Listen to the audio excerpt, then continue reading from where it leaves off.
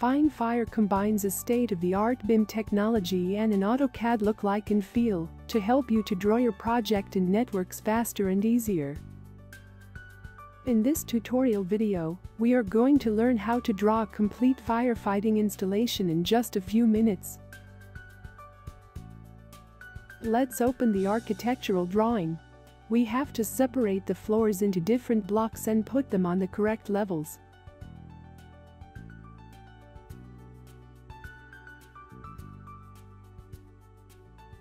First of all, a new block is created with the command W block. Select a specified point of the architectural drawing which is the same in every floor. After that, select the entities that the block will contain. Save the block in the BLD project folder.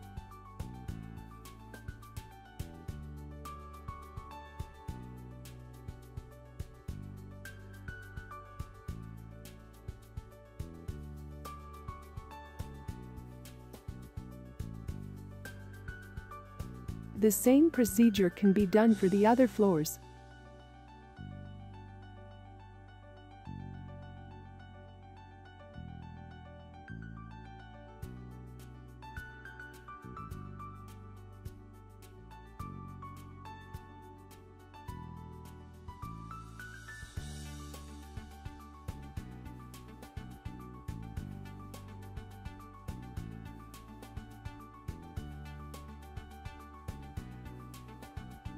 Create a new project from File, New Project.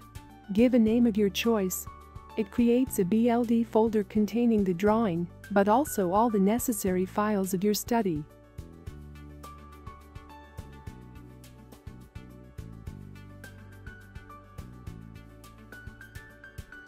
In Definition menu, Building Definition command, the levels of the project building are defined, which means that you determine the level and the corresponding block of each building floor. Select level 1 and type its height below. Give a name to this level and select the relevant external reference from File. Then, press Add Up to define the next level. Follow the same procedure with the next level, and in the end press OK to close the window.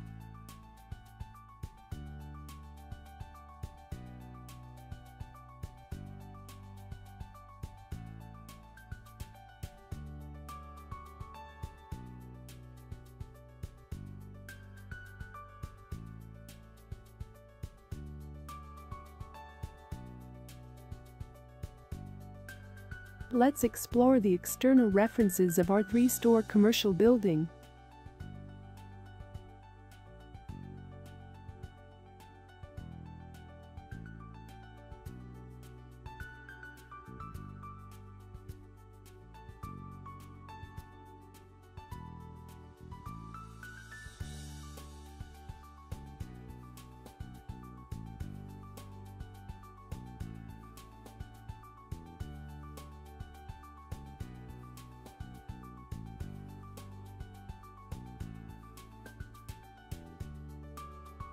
Create the firefighting spaces by using the command AutoNet, Create Firefighting Space.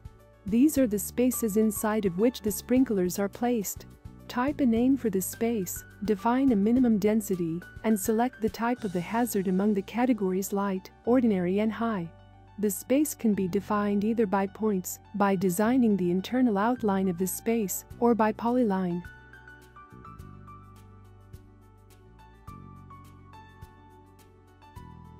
Set the elevation where the sprinklers will be, for example 4 meters above the floor.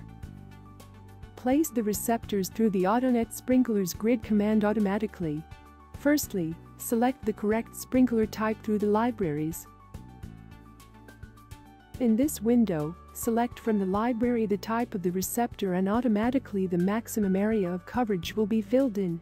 Insert the number of rows and columns as you wish the installation in this certain space to be in. Press Accept. Repeat the same for all spaces.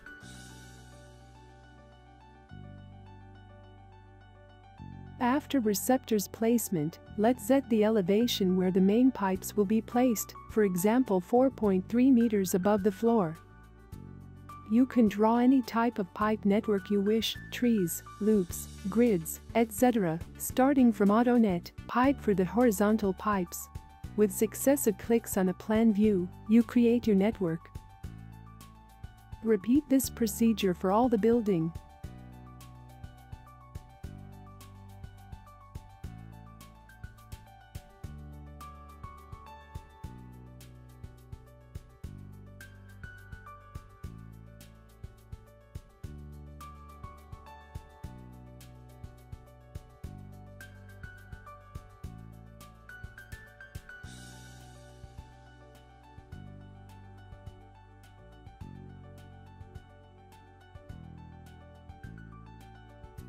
From the definition menu, other function command, you can choose if the pipes will be either vertical or horizontal to the sprinklers. After that, connect automatically the receptor with the horizontal network by AutoNet. Connect receptors to existing pipe. Select the receptor, as told, in the command line, then the pipe, and it is connected.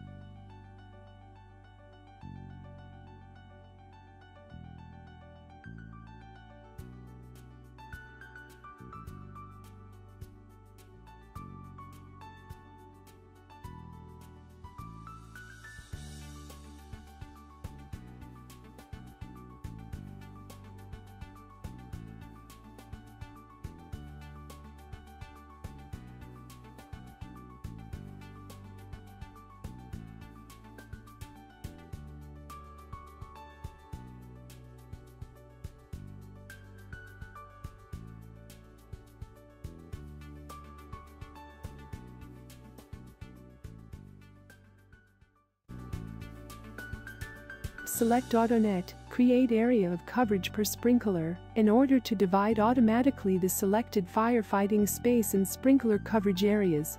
The program checks if each sprinkler can cover its area, and if it can, the coverage outlines are in green color. If it cannot, the outlines are in red color.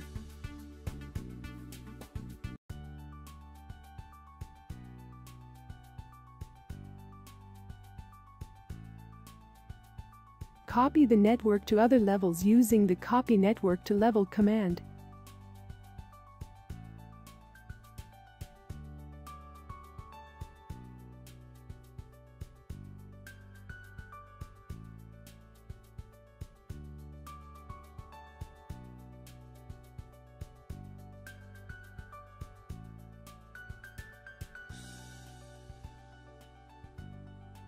Assign group to the receptors from AutoNet. Set group to receptors.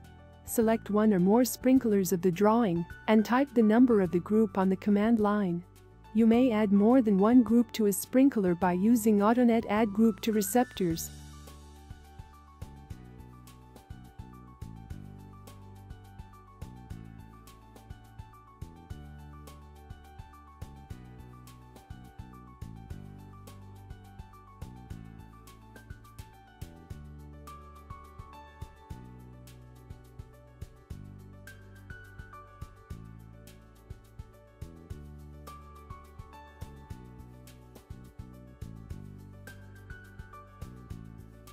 Draw the vertical pipe while you define the position and the lowest and the highest point of the pipe.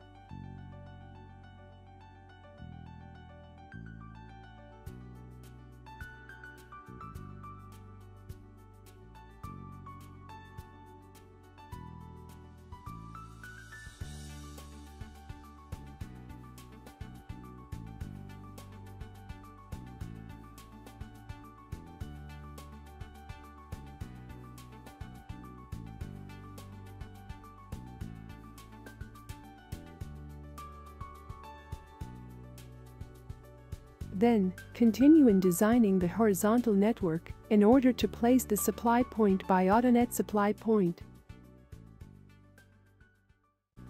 The supply point is indicating the fire pump setup or installation.